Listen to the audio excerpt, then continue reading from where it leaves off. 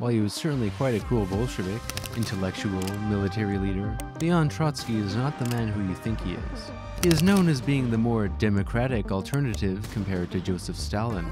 The reality was that Trotsky was actually more disliked than Stalin, and Trotsky only started to care about democracy once he was purged from the Bolshevik Party and wrote his book The Revolution Betrayed. But before this, Trotsky didn't really care very much about democracy. Just read his book Terrorism and Communism. In fact, Trotsky actually supported a lot of Stalin's worst policies about 10 years prior, such as forced collectivization. But one thing that Trotsky may have been better than Stalin on was probably respect for his fellow comrades. He wouldn't have killed as many Bolsheviks. And while Stalin sugarcoated his purges through a superfluous democratic constitution, Trotsky was at least upfront and self-aware about his blatant totalitarianism.